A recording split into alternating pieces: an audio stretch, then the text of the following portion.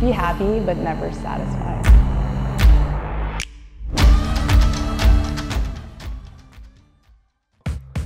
Welcome back, Ultimate fans, to the block of the month. For this one, headed back to the early days of Ulti World, 2013 Club Nationals, Machine versus Pony, double game point. Sounds kind of familiar, doesn't it?